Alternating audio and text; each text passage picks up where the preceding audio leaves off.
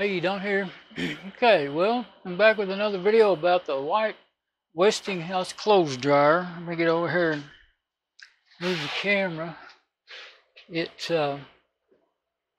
quit heating again, and I figured it out,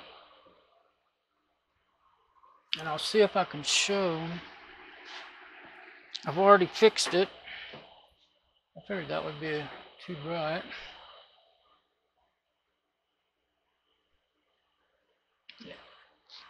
I didn't want to put the camera too close, but I may put it to where I can see it, and then maybe I can get it where the camera can see it. It's hard for me to see the small screen, so I think that's okay. I'll just kind of center it up and leave it, because if I get too close, this camera won't focus. Okay, so it's plugged in, so I got to remember not to touch anything. I don't know if you can see that. I think you might be able to see the green wire. I replaced that. That was a black wire, and I replaced it. It was a jumper from the I think I still need to try to get close enough to show it. Closer than that. Yeah. I think it just washed it out now, though. It's very hard to get the light right with this camera. Let's get this out of here and see. Maybe if I don't make a shadow, it'll be alright. Try that. There we go. I don't really know. Okay, so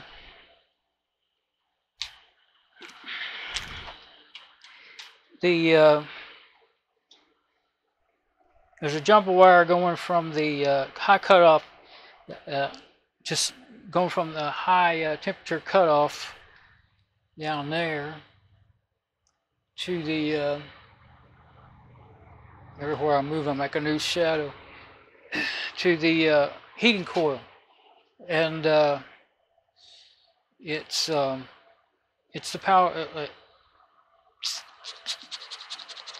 Yeah, it'd be part of the power circuit, I guess. I'm not even going to try to.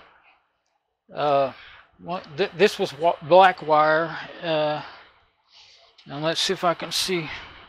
I just realized the other one, it may have been a different color. Yeah, the other one is red and black, and color, or orange. I can't tell for sure. And then the one jumping over was black. I kind of hated to change the color, but because you can't really find the wiring diagram colors and stuff like that anyway, I don't think. Well, there was one in that I found. Anyway, it's all I had, and it was the right gauge. It was 14 gauge stranded wire, and the one I took out, I'll try to show it as much as I can. Let's see. Let's put it up here and see if it'll. Maybe down here would be better. So here's the wire, and I've already cut about a ½ inch off of it, and it is still corroded, and the insulation is still hard right in there. You need to cut another ½ inch off, and then it was going to be too short. And so I decided to, and this dryer was, I think it was made in '92, so that's a lot of years for a wire on a heating circuit to be heated up, cooled down, heated up, cooled down. It's still corroded there. I left that piece. I was starting to go ahead and cut it off. If I did ever use it for anything at all, I would cut some more off. But it's so short now, I don't know what I would use it for, really. So anyway, it works. I'll turn it on. And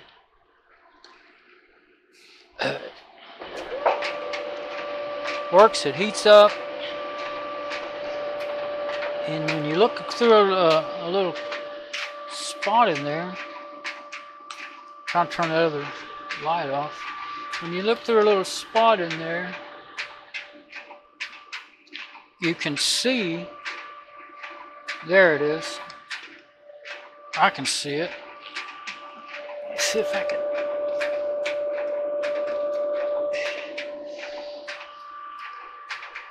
I don't know if that'll get to where you can see it. I think it already went off. Yeah. Oh no, it's on. I'm just not standing in the right place. There, I think you see that orange? That's the heating coil heating up, so you can see that it's heating. I'm going to go ahead and turn it off. Whoop, got to leave the door open longer than that. Okay. I got something in my finger. Either cut it or got something in it. It feels like there may be something in there. Usually it's a little piece of wire. When you work with wire, it's probably what you're going to get in your finger. And anyway, oh,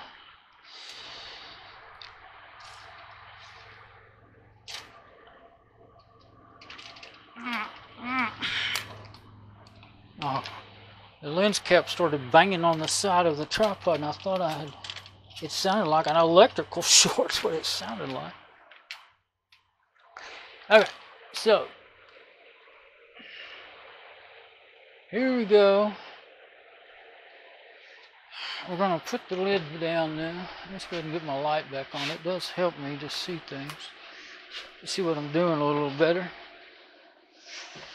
So I'm going to go ahead and close it up, and I tested the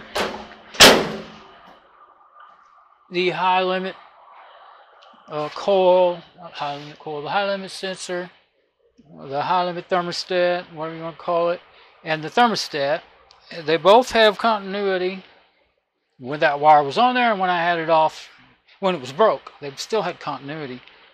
But I saw one test where it told you to take the high limit thermostat out to test it, and another one where it didn't say take it out, it just showed you testing it in the unit.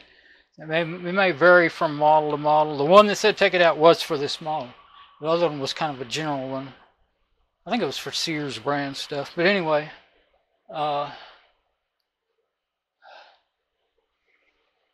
and I tried testing for how many ohms of resistance, and I got about 12. I got 12 ohms resistance on the heating coil itself, but the other things they just read 0. And I can't even remember. I studied went back through my old videos to remember I can't remember stuff very long anymore. And I watched a couple of the how-to videos I had put in my bookmarks, and I tested it the best I could. So I'll put it back together.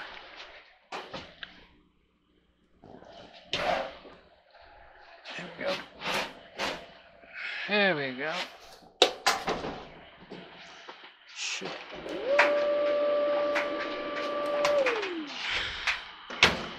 So I don't know, but maybe that wire built up so much resistance over the years that it just, replacing it might fix me right up. Or maybe there really is something wrong with the one of the thermostats. So I'm going to replace. I'm going to see if I can order them. I saw one deal on one site. Yeah, this is July 2021, and everybody knows right now everything's really gone up, and a lot of things are scarce. I didn't have trouble finding it, but the prices had tripled and doubled from the supply side, repairclinic.com. I used to get stuff from. They have tripled and doubled on their prices since January of this year, when I repaired this thing, kind of rebuilt it. I put new heating coil, a new drum bearing, new door felt, a kit with all that. I think that was pretty much it. And and some of that, well, the kit, the door kit I had bought like a couple of years before that, and I didn't put it in yet. The drum bearing, I already had bought that too. But anyway, I think it was in that kit. Yeah, it was a kit with everything in it. So But you know, I had the prices. I always put the prices on my bookmarks, so I'll know if I look at something again if it's gone up or down. And boy, I couldn't believe it. So it was $54 for a high limit switch for this on that same site. That's where I used to just go ahead and buy everything because there wasn't that much difference in the price. And well, back 10 years ago, 15 years ago, you couldn't find this stuff anywhere else anyway. But it wasn't. It's just over the years, it's just gone up and up and up. Now. Well, like I don't know if I said a minute ago about for $12 and something. It was a kit with all of the sensors like thermostat, high limit, and there's another one that goes down there. I think there was actually 4 in that kit, but it wasn't for this model. And I didn't bother keeping on and on looking to find this exact model. It's harder to find because it's older, you know. But I found some new ones. I didn't think they were making them anymore, but I found some new ones. And they were 50 hertz, 240 volt for overseas. I didn't see, it was their website, Westinghouse website. Didn't see anything for America. That used to be an American brand sold by Gibson's. In White's, there used to be a hardware store called White's. It was an American chain store. So somehow they ended up overseas in Europe. But they only had 2 models of dryers. On that site. So I thought, well, what about just buying a new one? This one's been so good, but they wouldn't even work here in America without some converters and stuff. I don't even know how you'd convert it to hertz, you know. Most everything else you'll see in the world will go 50, 60 hertz, either one. And it'll go, a lot of things will go 125 to 220, 240 volts. And work internationally, but that was strictly for Europe, Asia, whatever, wherever. I don't remember exactly where it was located, but maybe I never really looked to see where the website was, where they were located, the manufacturer. Anyway, I got it working again, and I'm going to see if I can make sure I get the right ones, and just go ahead and order them, and probably see how long it works, you know. And if it doesn't need them, because you know stuff you get now, one reason why it's cheap because it's made cheaper. Some of these cheap things like that are made so much worse than they used to be. I mean, this was made in 1992, and maybe they've gone out now, or maybe they're still okay. And it was really just when you know, I guess everybody, I don't guess everybody knows, but when oxidation builds up resistance, and you could see the oxidation on the wire, but heating, this is obviously a high temp wire. It wouldn't have worked well, high enough temp anyway, going straight onto that heating coil, you know. There was 2 female spade connectors, you know, one on each end, and the other one was, you know, still connected to the heating coil, and the wire it looked like it had been you know, welded or brazed or something. It was just as smooth and round on the end of the wire there where it had broke loose. So it had really got hot. But resistance in a wire can cause it to get hot. And you got a heating coil on the other end of it. I'm hoping that's all it was. But I won't know until I try it. Lucky the dryer has enough. Well, for one thing, even if the wire melted down, it wouldn't touch. It wouldn't. And it shouldn't touch anything. And if it did, I kind of was careful about that. But if it did, it would. Well, there's still a breaker in the wall, last resort. But I think I'm not worried about it. You know, there's enough checks in the dryer to keep it from catastrophically failing. Oh, I forgot to.